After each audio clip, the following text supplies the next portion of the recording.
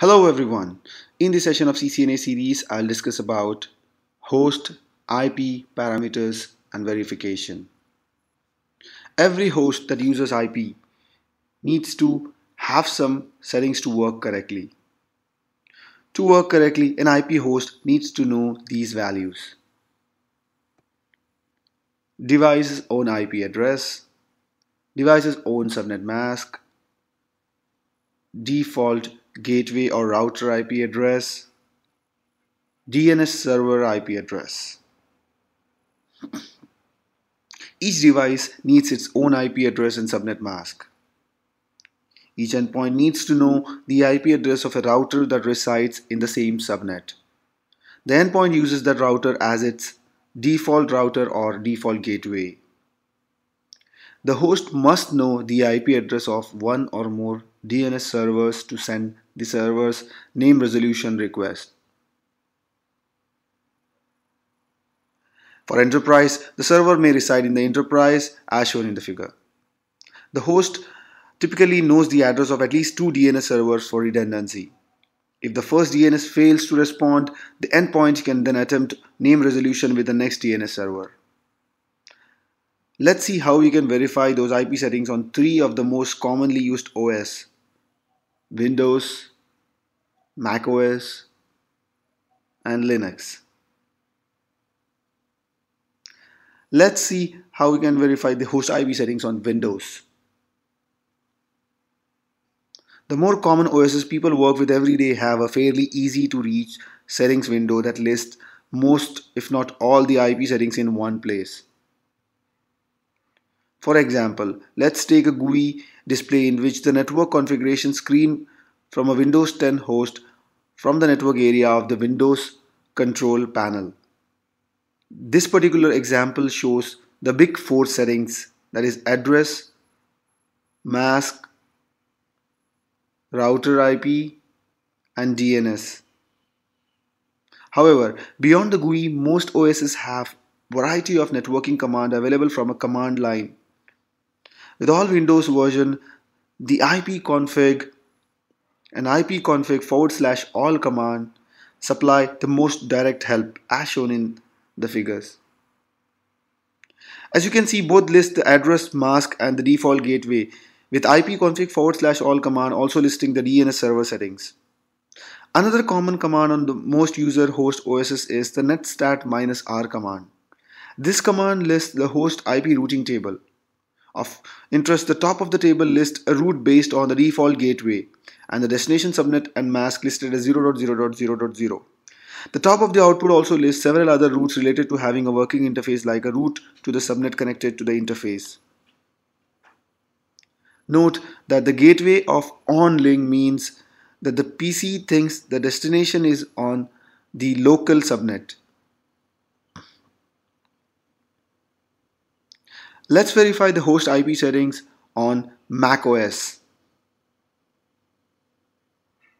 Like Windows, macOS has both a graphical interface to see network settings and a variety of network commands. To check the IP settings in Mac, these items can be found in the network section in System Preferences. In the example, figure shows the network setting in macOS for an Ethernet interface with address, mask, default router, and DNS server addresses. Also note, the setting states that the interface is using DHCP. macOS and Linux both support the ifconfig command to list information similar to Windows ipconfig/all command. Note that the ifconfig does not have an /all option of note. Of note, the ifconfig command does not list the default gateway or DNS servers. So example includes two other macOS command that supplies those details. Like Windows, macOS adds a default route to its host routing table based on the default gateway, as well as a route to the local subnet calculated based on the IP address and mask learned with DHCP. And like Windows, macOS uses netstat-rn command to list those routes, but with several differences in the output. Of note, in the Mac OS sample shown in example, the output represents the default route using the word default rather than the paid number 0.0.0 for destination, subnet, and mask. Let's verify the host IP settings on Linux. On Linux, the graphical windows to display network settings differ for many reasons. First, the Linux world includes a large number of different Linux versions or distributions.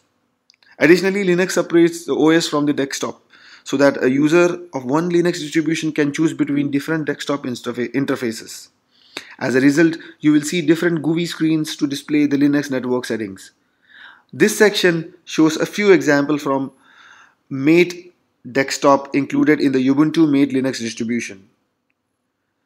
It shows the details for a wireless LAN adapter and includes the IPv4 address, mask, default router and primary DNS IP address.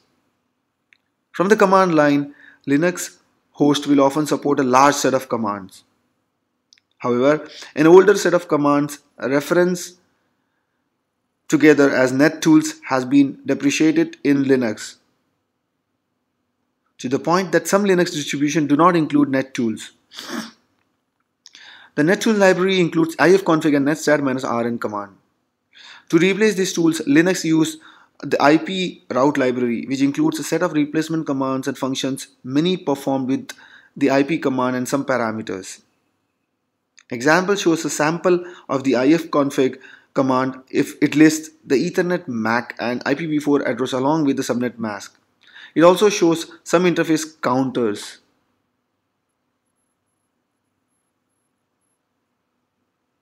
For example, it shows the command from the IP root package that replaces ifconfig, namely the IP address.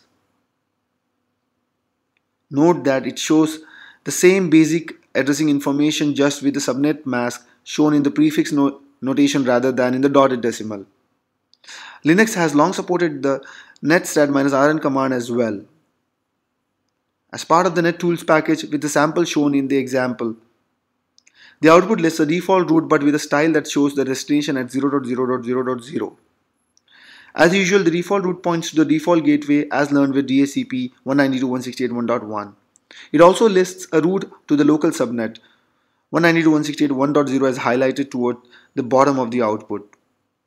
Example shows the command meant to replace netstat-rn IP route. Note that it also shows a default route that references the default router along with a route for the local subnet. That's it for this session. I hope this was informative for you. Thank you for watching. Please do like, share and subscribe.